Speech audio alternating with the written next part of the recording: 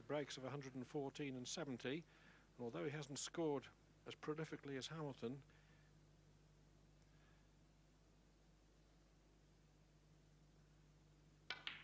he has been 60. Extremely steady and sure when frames have reached their climax.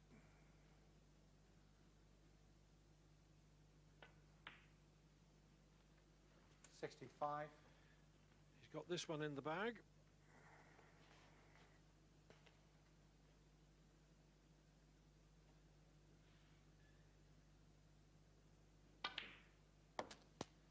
$71 in the frame. Hamilton led 40-0, but Small cleared to the pink with 71 to lead 9-8. One up with 2 to play, and an unscheduled third session to come. Yes, and more drama to come as well. Change of commentators. It's now Dennis Taylor and Jim Meadowcroft. Frame 18, Small to play, 52-39 behind.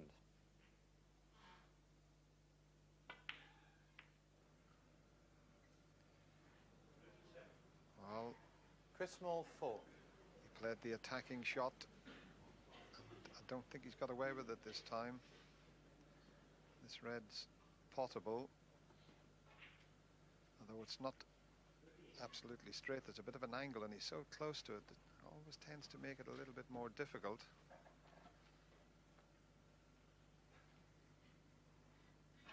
Well, let's make your mind up time, Anthony.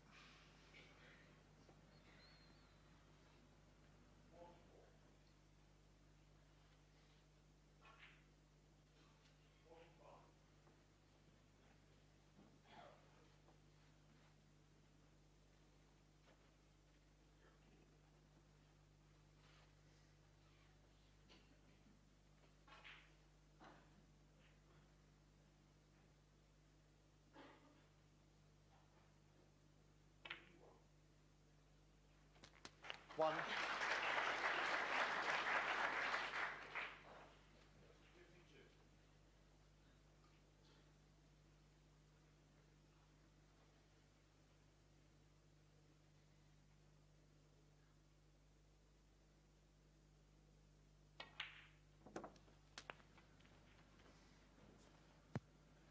Red 8. and pink or black would be enough to leave Chris Small needing a snooker.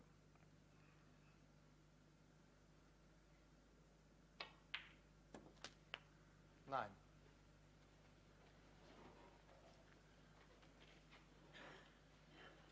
Pink would put him 28 in front, with just a possible 27 left on the table.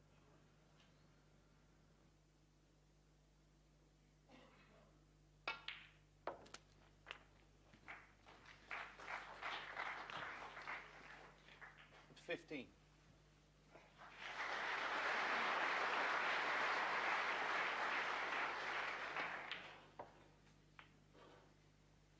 $70.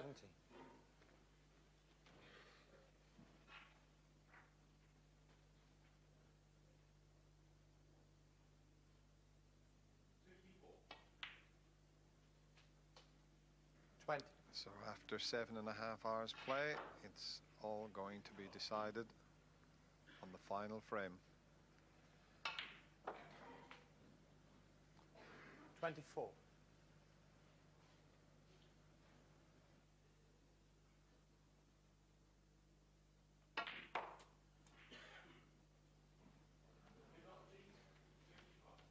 $29.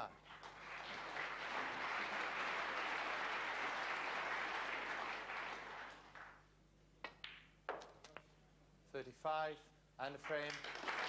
Anthony Hamilton. Good clearance under pressure from Anthony Hamilton. And he levels the match down to the decider, 9 frames all. No surprise to anyone that it goes to a 19th and final frame decider. Chris Small is at the table. He's leading 45-32. He's on a break of 7 and taking on a rather risky-looking blue. Too much pressure on that. What was he doing taking that on? Chris Small, 7.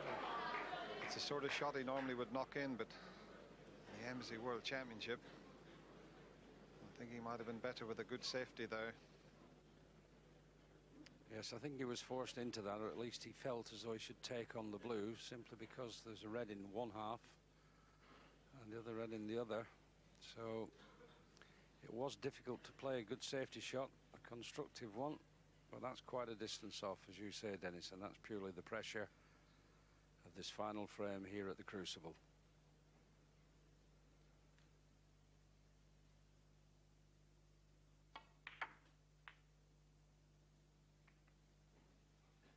One.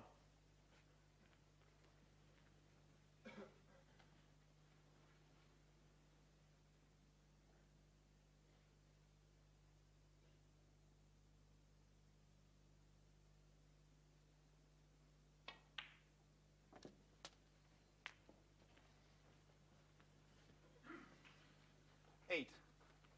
There's still quite a lot of snooker left in this deciding frame.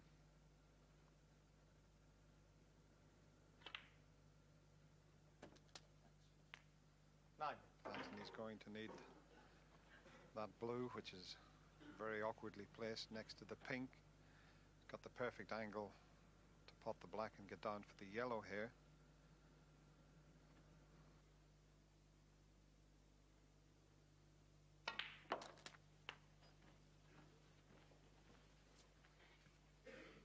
But the one good thing, if you can pot the yellow and pot the green, he'll be the right side of the brown to get up to that blue.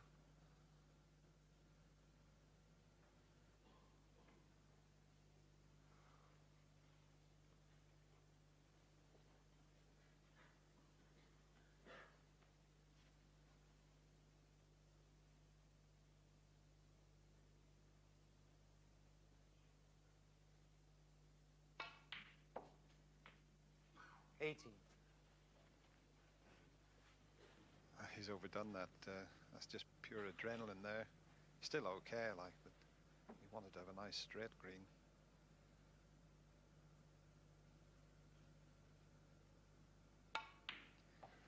He's now had to go the other 21. side of the brown, and he didn't really want that.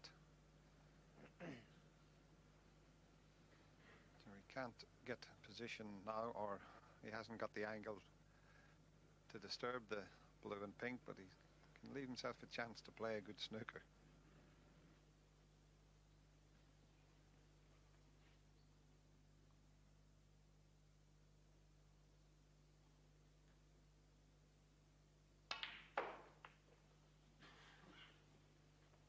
$25.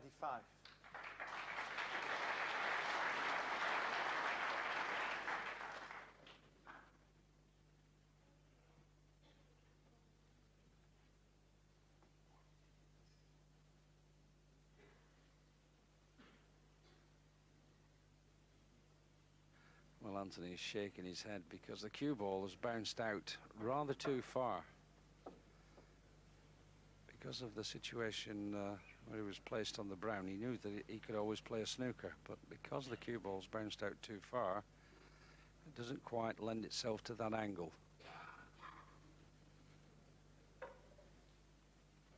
Yes, what he's frightened of is the blue rebounding and cannoning into the white.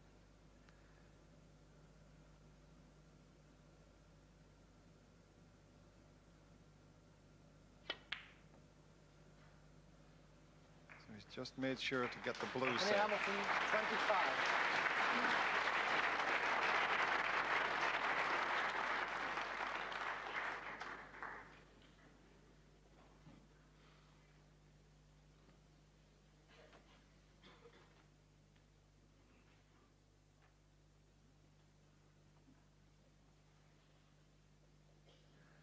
I don't think the blues come far enough off the cushion for Chris to get in behind it.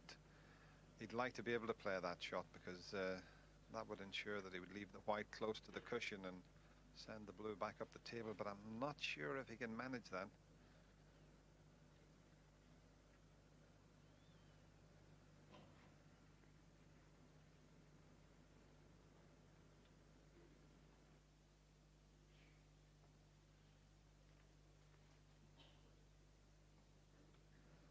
I think that's what he's attempting, to get it from behind.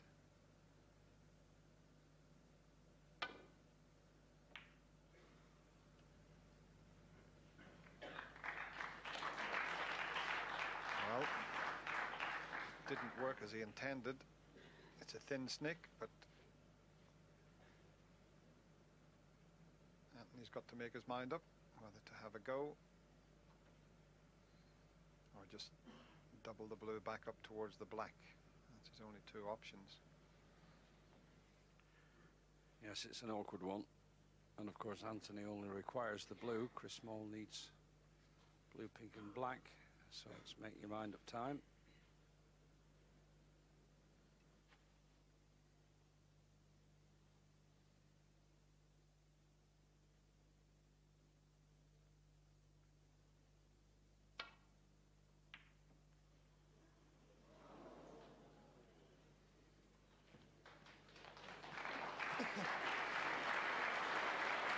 At least he made sure he hit it thin enough, missed it on the thin side. Much better doing that than missing it on the thick side.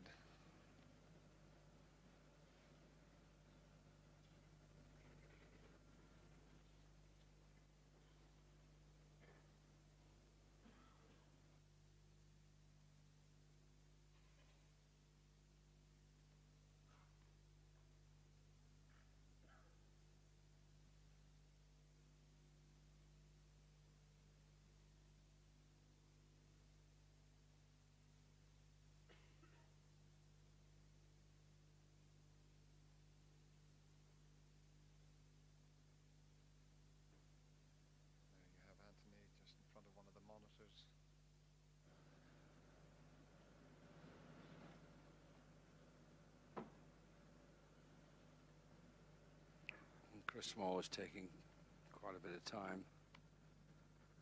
This is not easy to get safe from, not easy to get the blue into a safe position either.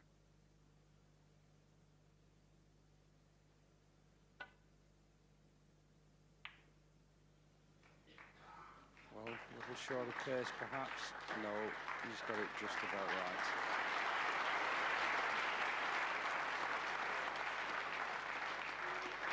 A generous round of applause. That was very well executed.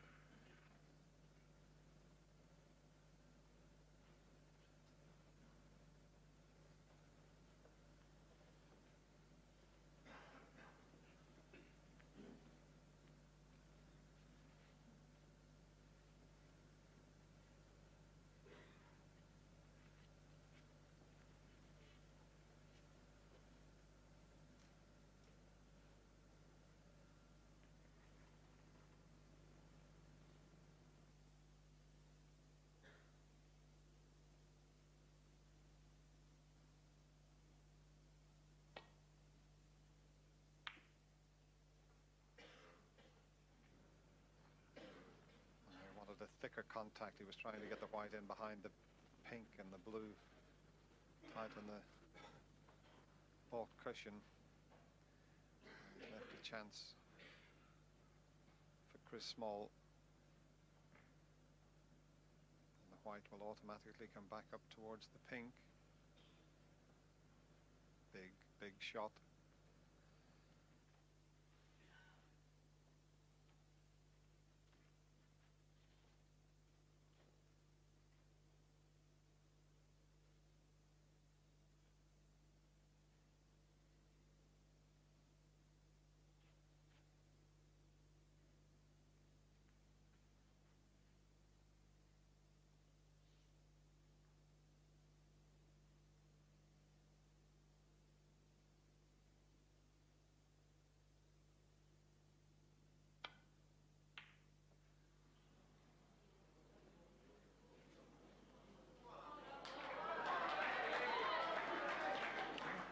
Some distance away with the pot, but didn't want to catch the bump by the middle pocket, so this has led to this opportunity for Anthony Hamilton. Anthony just requires the blue.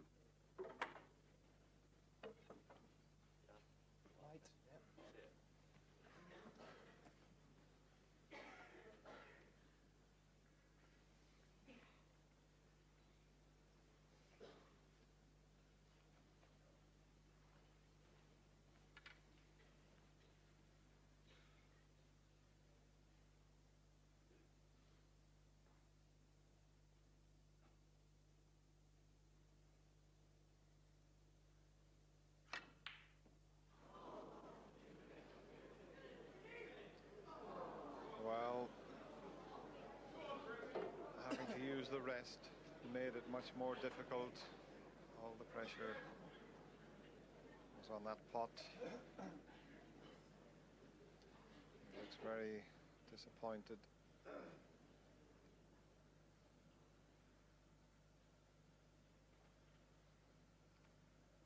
Chris, to get to the pink, he's got to come off a couple of cushions. He's got to avoid the cannon onto the black.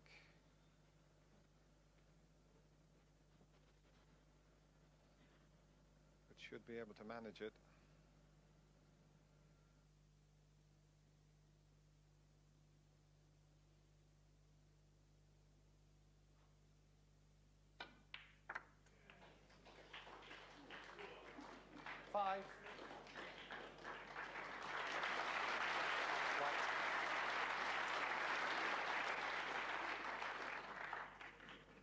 Well, it's the second day here at the Crucible Theatre, and it's a final frame shootout, and it's going to be decided on the final ball by the looks of things.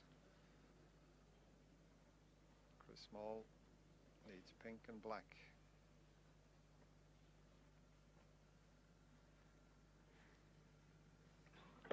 Yes, looked as though he was able to reach that. He's quite tall, Chris Small, but having to take the rest, so this makes it a little more awkward.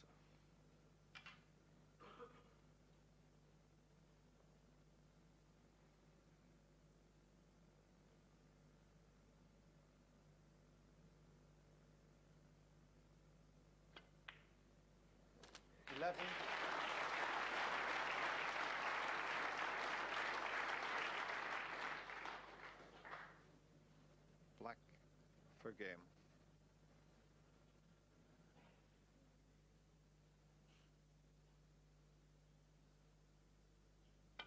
Go on! 18. And all of a sudden the pressure released. Final black ball finish, best of 19 frames. It's Chris Small who emerges the winner to enter the next round by beating Anthony Hamilton by 10 frames to 9.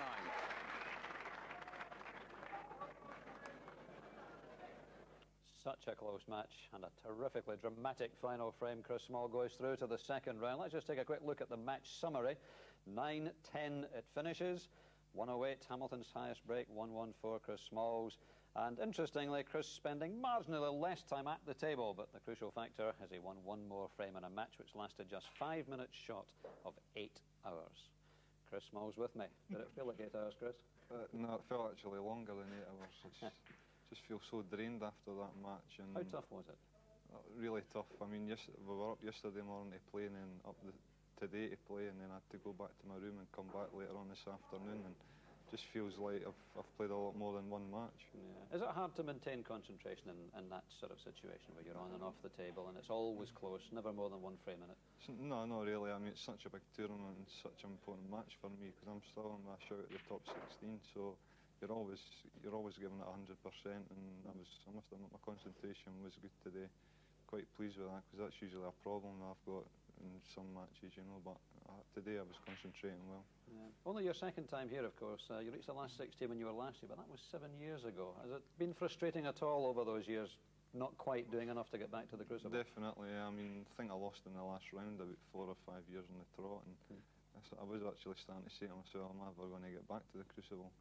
And I mean, I was relieved to win my match at Telford this year to get back here, but now after getting that match out of the way, I'm hoping to get a good wee run.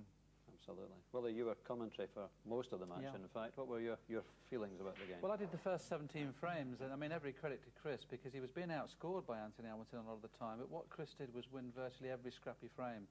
We all know how hard now the professionals on the circuit, how hard Chris Small is to beat. You know, he really digs in there and gives every shot 110%. He'd be the first to admit he's not the most fluent player in the world, but what he does, what he lacks in fluency, he by more than makes up for in grit and determination. It was a tremendous win because until the last couple of frames, Chris, you were second favourite for most of the sessions, weren't you? He actually just told me a funny story, really, that you know, you book an alarm call at 7:30 in the morning.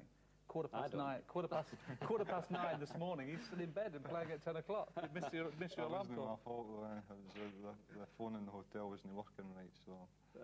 So you almost missed the start. That's right. Heaven forbid. Interestingly, so much for current form. Last weekend's 2 finalists, Exactly. Anthony Hamilton, Fergal O'Brien, both out today. It's amazing, and they both played tremendous snooker last week in the British Open, but, you know, Drago has been struggling a little bit. He found a bit of form. Chris Small's had a good season, in fairness to him. He's played very, very well, and as he rightly said, he's got a good chance of getting in the top 16. Still has to win 1 match, 2 matches? 1 or 2, just depending on other results. Oh, he's certainly playing well enough to do just that.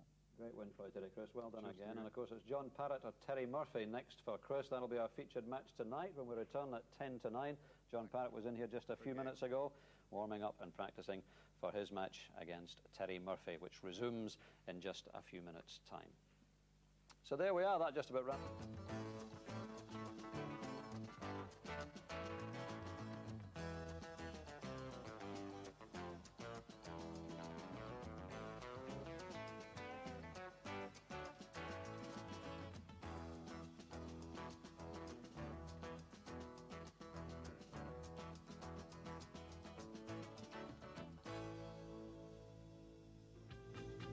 Played twice before. He's won 5-4 and I've won 5-4, so 2 close matches, so it might be another one. It's going to be very tough. He's probably the most improved player on the circuit. Certainly the last 18 months or so he's been working hard at his game and he's getting good results for his efforts. 2 players with a very healthy respect for each other. John Parrott and Chris Small getting the second round of this Embassy World Championship underway at the Crucible this afternoon. But if you were with us over on BBC One, just a consecutive year, won the title, of course, you'll remember, back in 1991. So let's have some informed opinion on the qualities which have kept John Parrott in the World Top 10, like Top 6 rather, for the last 10 years.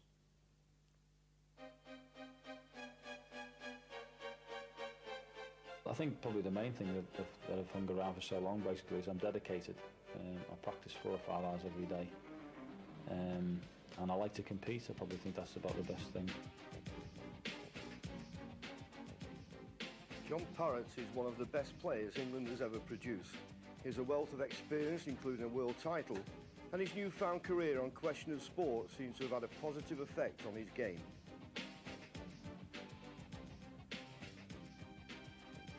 John Parrott is a snooker player who finally appears to be at one with himself. He's got so much experience, more experience than anybody apart from Steve Davis, that's still at the top of the game, And he's got a great cue action, that's why he's been there for God knows how many years. John is one of the best long potters in the game.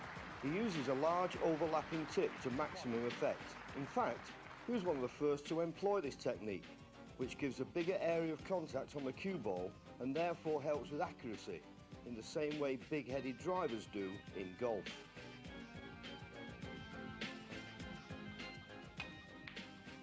One pot. I think if it's on about the balls, he can score very, very heavily, and he's got a fantastic long game, and he's got a fantastic safety game as well. Parrott is one of the best tactical brains in the game. One used to question his temperament and attitude, but certainly in the last couple of seasons, he seems more relaxed.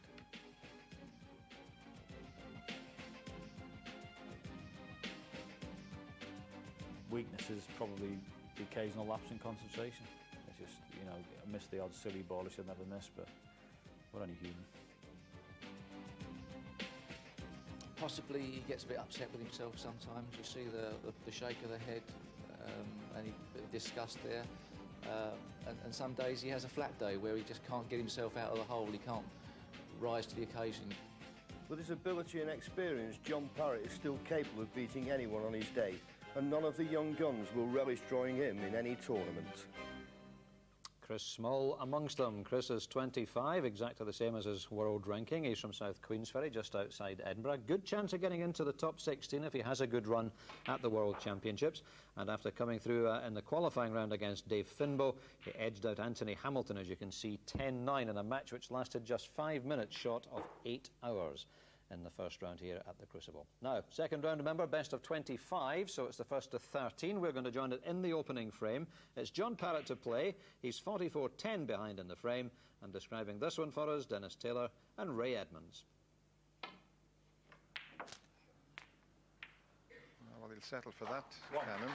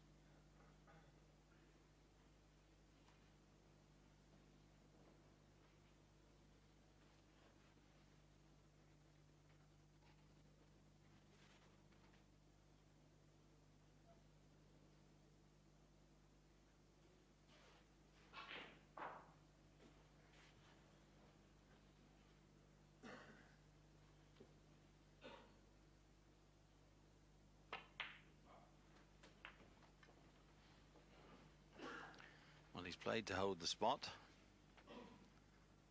And if he has, then he's been very careless.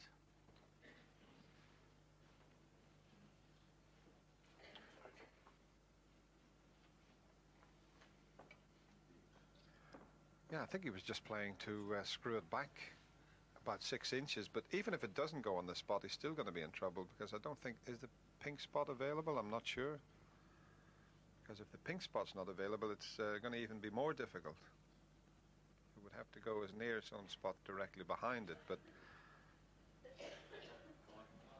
he's still in a spot of trouble.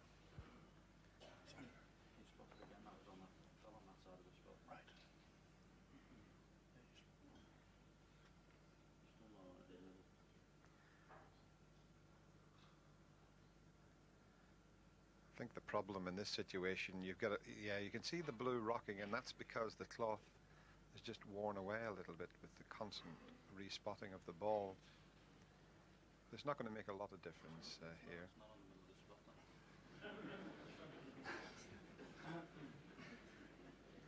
Yes, it's the referee is convinced that the blue will spot. Now, he can't, if it's rocking there, he can't actually put it on the other spot because there's a faulty spot. That wouldn't be fair, I'm sure. So I think if John accepts it's going to be there, he's going to have to go to this other red to the right-hand side. Looks happy. It's got to be on the spot, John.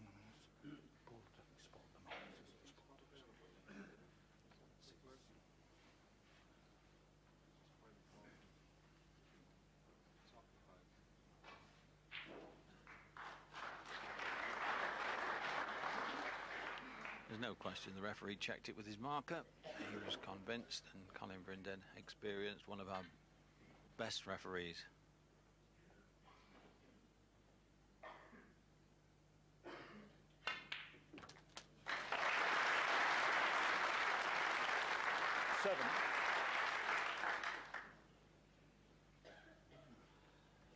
And how well did he hit that one? Amazing to get the white right back onto the cushion.